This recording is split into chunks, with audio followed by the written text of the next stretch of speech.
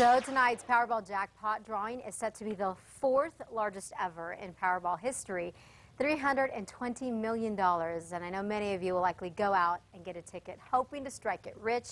Crossing my fingers for you. Our News 13's David Romero is live at a convenience store near University in Manal. David, how's it going out there?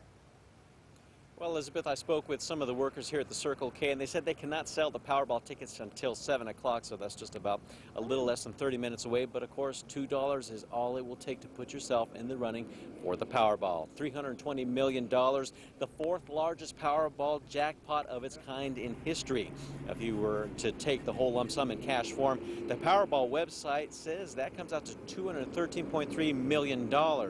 In cash. Now, even if you don't hit all the Powerball numbers, rules of the game show there are still 9 different ways to win some sort of cash payment.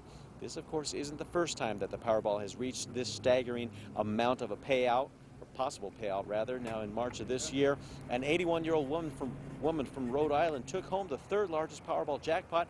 That was about $336 million.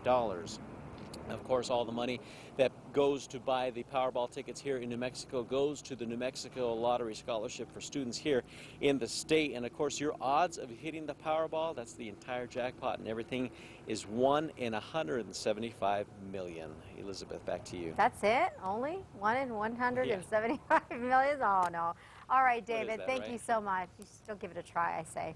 By the way, you only have it till 8 o'clock tonight to buy that ticket. The drawing is at 9. Good luck.